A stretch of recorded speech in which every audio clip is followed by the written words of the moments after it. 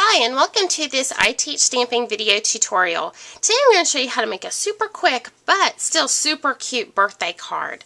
So I'm going to start off using two stamp sets, Printed Petals and Sincere Salutations. So like I said, this is going to be a birthday card, so I chose the stamp that says Birthday Wishes. And then I'm going to use these two flower stamps right here.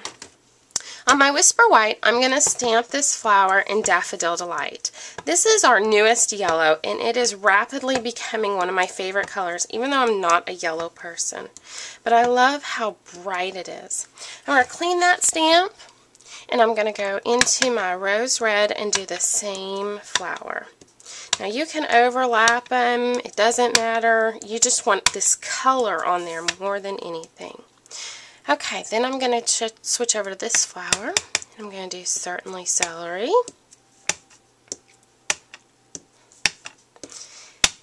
Alright, so now I have that part done, and I'm going to stamp my words. So this is our Early Espresso, our new rich dark brown.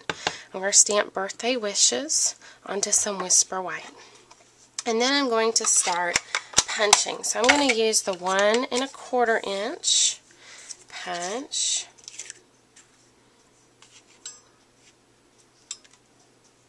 And I know that it's just barely going to fit. Okay. And then I'm going to punch a circle, 1 3/8 inch circle punch in Rose Red. Then I'm going to use our new big scallop punch in the Early Espresso.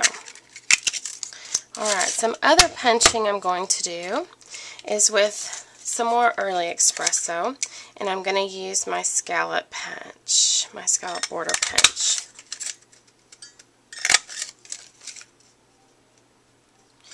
Alright, so now I have all the layers that I need for my card. But I'm going to add in one quick little pop in there. Now that I've stamped this, I'm going to run it through the lattice folder, lattice embossing folder. So I'm going to tuck it into here. And I have my big shot right there. A plate on the bottom, plate on the top. Oh, let me get it lined up. There we go.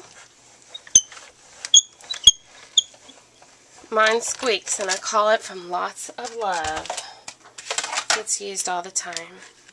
Alright, so then I have that fun texture on there. Can you see that? Alright, good deal. So now I'm going to build my card. I'm going to take my snail adhesive. I'm going to put some snail onto some Rose Red, and this is just going to be for a little bit more pop of color. And this is going to layer onto my textured white. And then I'm going to start building this.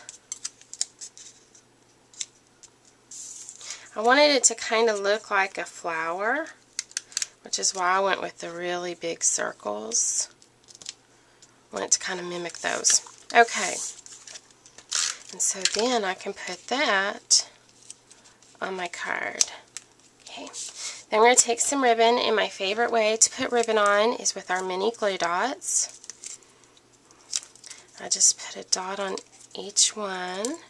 And this is vanilla ribbon, and you'll see why I'm using vanilla rather than white in just a second.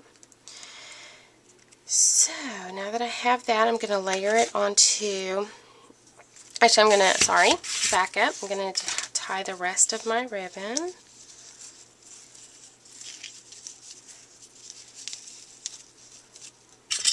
Just grab my scissors and trim it up. I wanted to distress this card a little bit. So I'm going to take a little sponge and some of this Early Espresso ink. So then I'm going to just sponge it up. Just kind of distress the edges and over the top. So it's not going to be that bright white that I started with. And so that's why I went with a little bit different ribbon. Okay, so now my card is almost done. I just need to put some adhesive on the back. And you can see that I had already stamped these flowers before. So then I had either side to choose from. And just like that, I have my super quick, super fun, super easy to make birthday card.